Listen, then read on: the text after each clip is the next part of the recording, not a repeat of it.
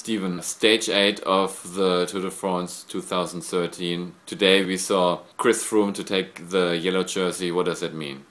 It means that Christopher Froome and the Sky team have the yellow jersey now in their team, and I just hope it does not mean it's the end of the tour for suspense for the yellow jersey, because Richie Porte is lying second overall in GC and Valverde is lying third, but we saw Contador, Schleck, Cadel Evans all going out the back door.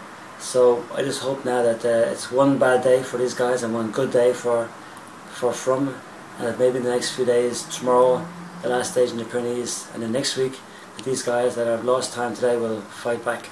So another hard day in the Pyrenees tomorrow? Well, I hope that these guys have all recovered, and tomorrow there'll be fireworks, because there are only 4 mountaintop finishes in the Tour this year. Today was one. Tomorrow's not a mountaintop finish, but it's a very hard stage going over all the classic mountaintop finishes, mountaintops in the Tour de France, so in the Pyrenees. So I just hope tomorrow that some of these guys go in attack and make the race exciting for everybody.